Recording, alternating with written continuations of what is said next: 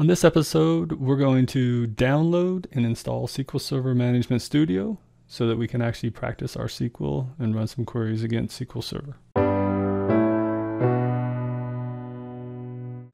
Okay, so in order to install SQL Server Management Studio, we are going to go out and search for it, SQL Server Management Studio.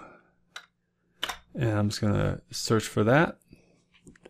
And again, this is going to be from a Microsoft site. So you see these other things down here that are tutorials and different things. You want the one from the Microsoft.com site. And we're on the page here. And you can scroll down. There might be different versions available and everything.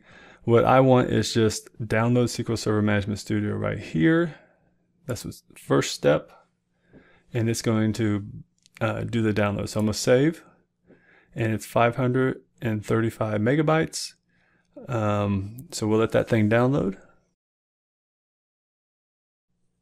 Okay, so it's downloaded. Now I'm just going to run it. Okay, this popped up behind, and so you need to go click on that button if you see it pop up down there. Okay, and now it says welcome. Microsoft SQL Server Management Studio release 18.6. You can always get the most recent. It should be able to work with any of your SQL servers that you want to connect to. This is just the tool that connects to SQL Server. So this tool will connect to your development database that we just installed in a prior lesson. But it'll also connect to any of your other SQL servers out there you need to connect to. So they can be sitting in other places. They don't have to be on the same machine you're on. So in this case, there's not much to do unless you want to change the install folder or location, but I'm just going to hit install.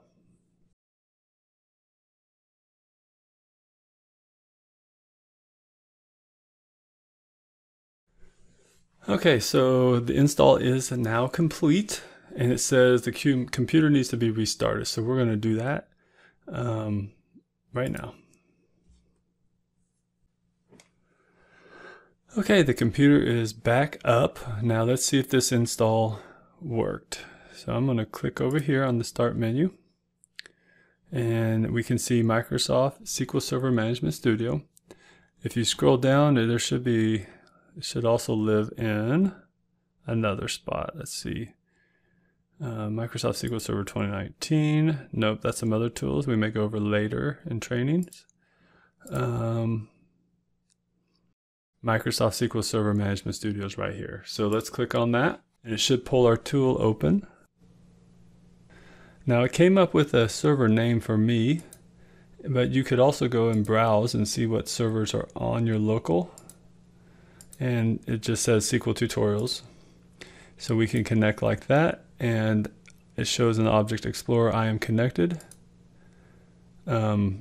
And again, you can connect to different servers or different named instances if you change your connection. So let's disconnect, and I'll connect to the database again. If you had named instance, you can put it in there. Let's try localhost and hit connect. And that connects us to the same server. So localhost, the name of your computer. And there's one more way. Let's disconnect and try another one. I'll just put a dot. That connects in. And so I just connected back to SQL Tutorials, and we're connected. So for now, we're good to go. That means we got Management Studio, we got SQL Server, and we're connecting to it to SQL Server from Management Studio.